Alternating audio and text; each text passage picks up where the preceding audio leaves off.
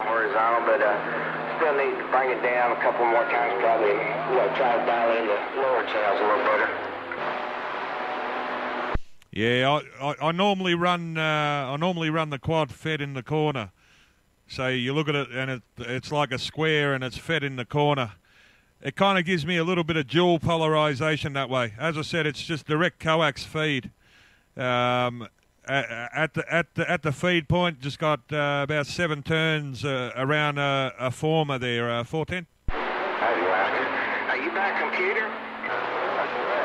I am. That's where I'm uploading my gates from. You can, if you get on Lightning Antennas website, it's called Lightning Quad Antennas. They're out in California. Here's a picture of my station on their testimonials. The last pictures on their testimonials, you'll see a kind of green-colored 2-story. There's a lot of ice on the ground when I took the pictures, but there's a picture of my setup on the Lightning website.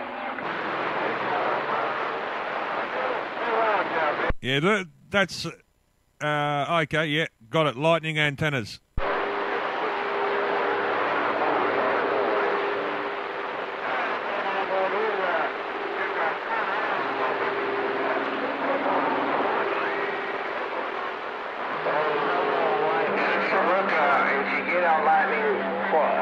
Quads antennas, you see where it says Quad Testimonials. If you'll click on Quad Testimonials, you'll have a bunch of pictures. And the last set of pictures, there's 3 of them. That's my setup.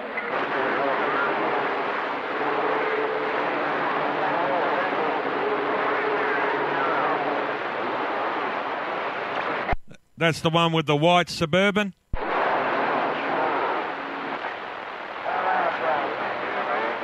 Is that the one with the white Suburban? Yeah, those 3 pictures together.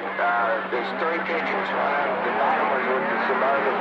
The one at the very top with the antenna on the ground, that was taken on Saturday.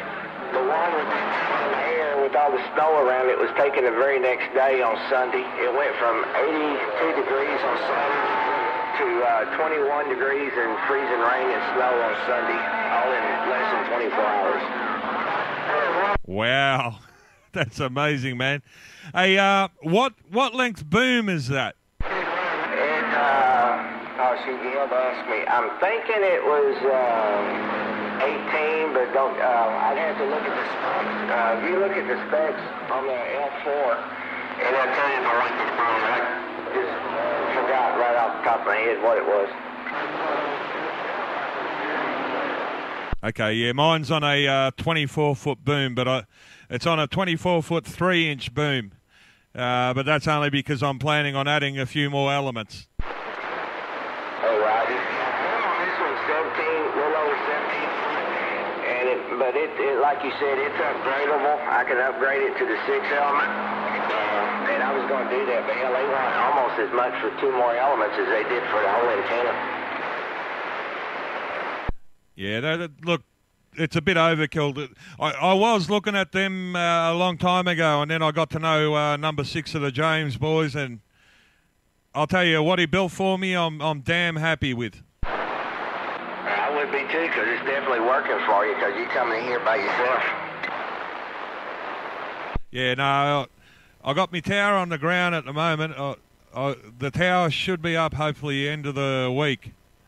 Once I get the antenna up in the air. Like I said, it's only about 24 feet off the ground, about 10 feet off the roof of the hay shed there, 410. Oh, yeah, I thought you was up there with it already. Man, you're going to be something once you get that thing up in the air. Yeah, I got a tilt-over freestanding 2-stage tower. I'll be able to get it up to about 70 feet. Yeah,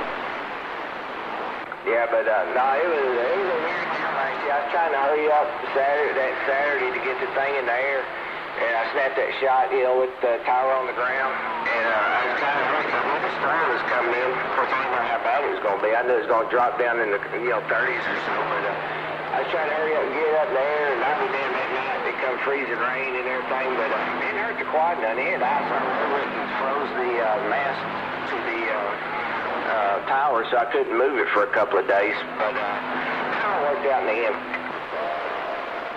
Yeah, that's amazing, man. Like I said, or like you said, the photo before, the day before when you had it tilted over, and then the next day covered in snow. Yeah, it was kind of wild.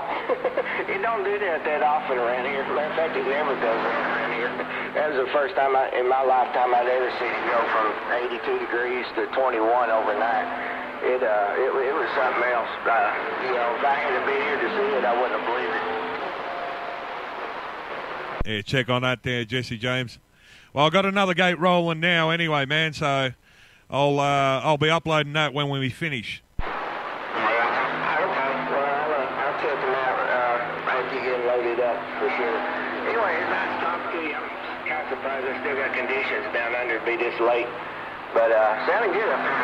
When we get out in the middle of the road, I heard a couple of brakes out there. 854, Jesse James in Dallas, go. Hey, 854, I'm just going to key up one more time just to tell you, man. Hey, it's a quad thing. Hey, Jesse James, it'd be a quad thing, man.